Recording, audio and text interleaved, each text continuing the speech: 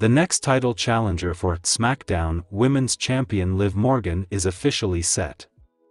Shayna Baszler will be the opponent when Morgan defends her gold at the Clash at the Castle event next month. Baszler earned the title shot by winning a gauntlet match on Friday night's SmackDown.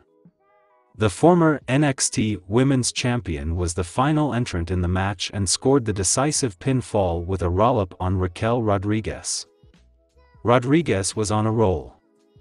She defeated Natalya, Xia Li, Shotzi, and Sonya Deville before Baszler emerged as the final obstacle she could not overcome.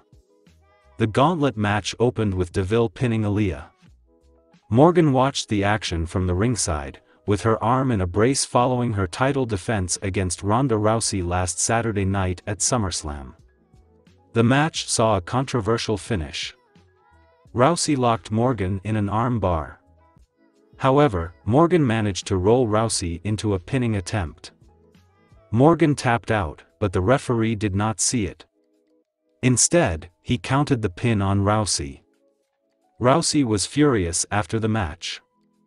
First, she attacked Morgan from behind. Then, Rousey went after the referee. That led to the announcement that Rousey has been suspended and fined for her actions.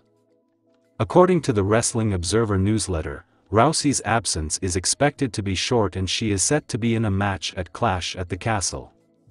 Morgan defended the way she defeated Rousey at SummerSlam during an in-ring interview during Friday's SmackDown.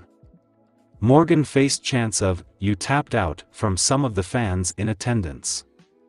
At one point she tried to brush off the chants. Morgan won the SmackDown Women's Championship just over a month ago at the Money in the Bank event. She opened the night by winning the women's ladder match for the briefcase containing a contract for a title match.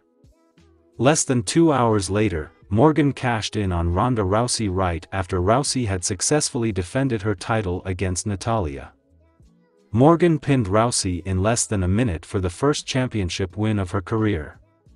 For more information, subscribe to the All News WWE channel.